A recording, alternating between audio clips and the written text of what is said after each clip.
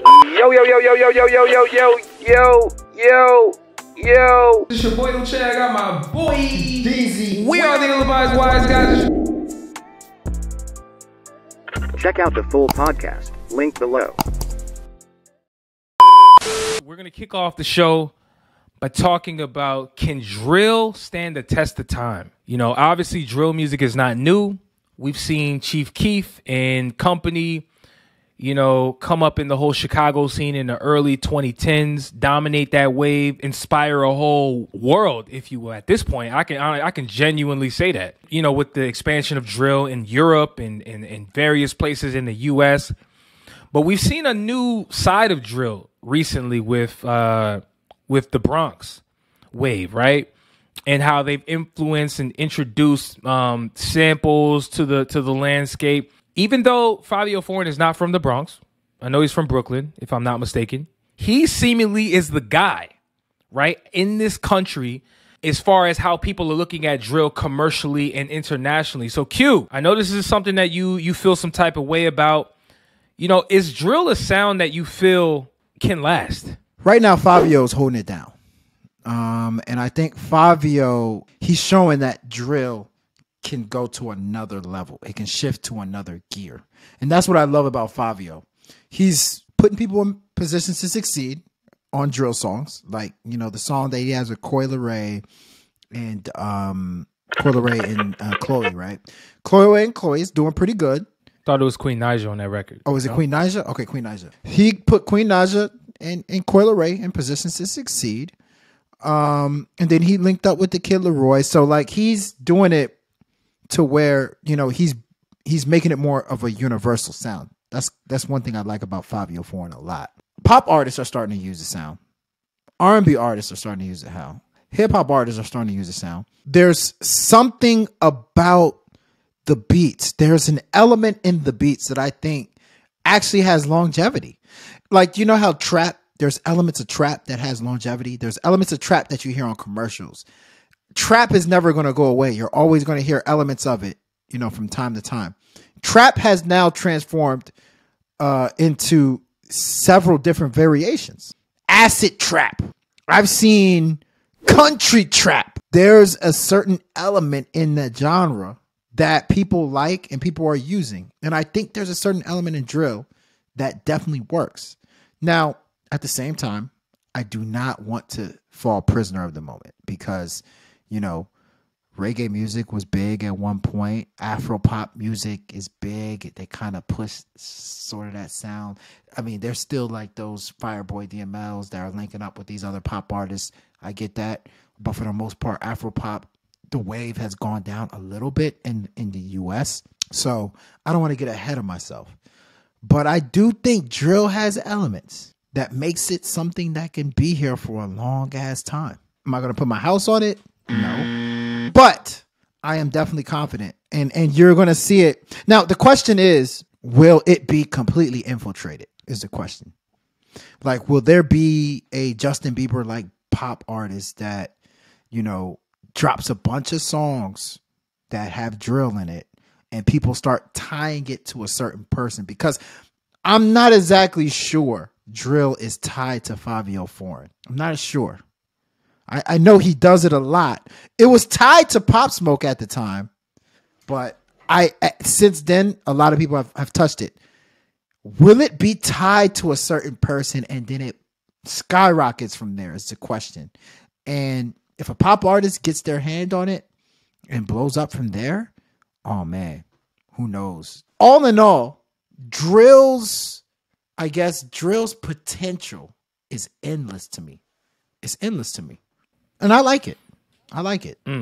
I like the Bronx drill, whatever you call it, where they start mixing like Bruno Mars songs. What's that joint? The joint, to the moon. Yeah.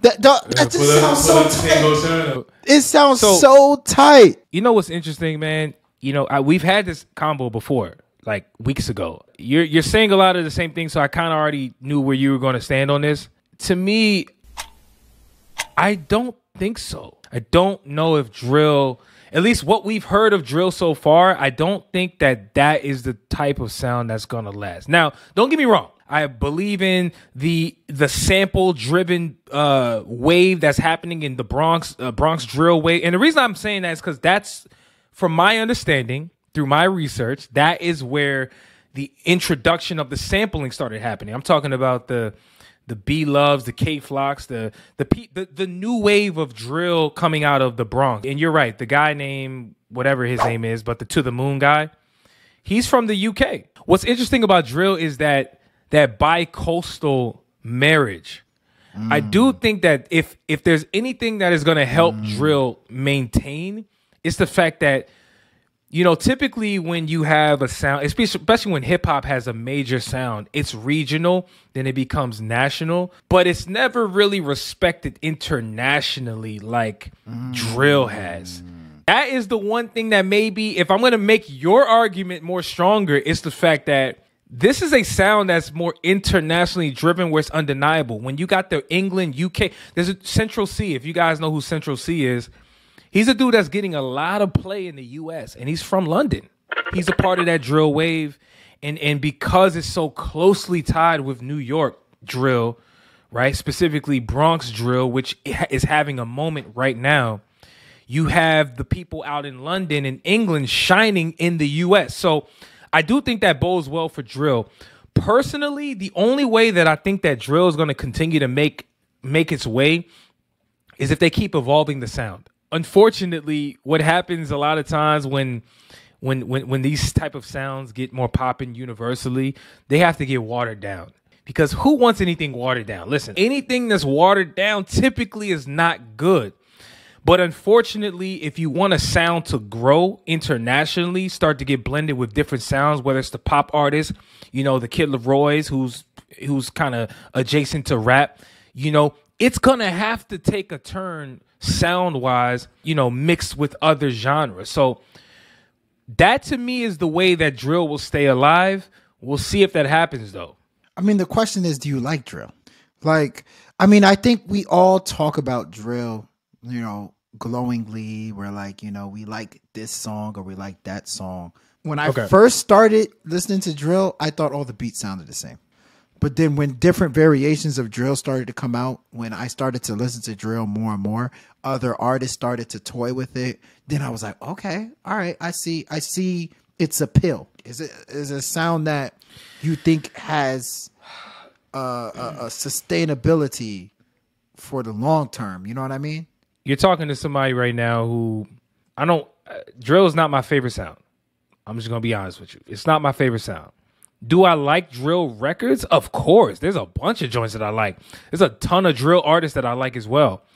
But I would be lying to you if I didn't tell you that a lot of these drill rappers sound the same over these beats. It's very difficult to distinguish one artist from the next. Let's be real. I don't care how long you've been listening to drill. The ones who decide to or figure out how to like cut through and do something different over these drill beats typically are the ones who win and who shine the most. You know what I'm saying? I'll give you a little example right now. There's a girl who's blowing up right now.